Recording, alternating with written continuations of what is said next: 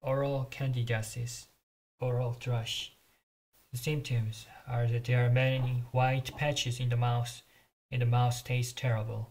Corners of the mouth are cracked and sore.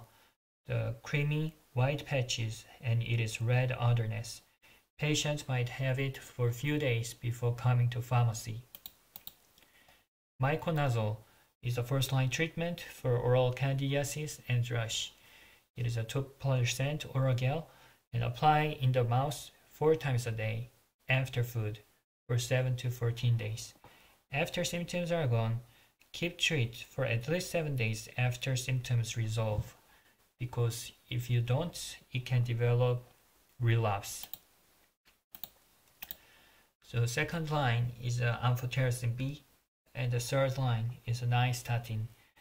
Also, it is important to keep that few days after symptoms are all gone to keep the treatment. Lifestyle advice is to keep the good oral hygiene by brushing teeth regularly.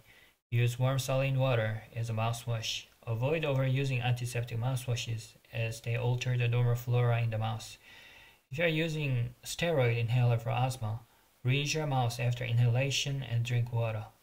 Also, smoking can increase the oral candidiasis.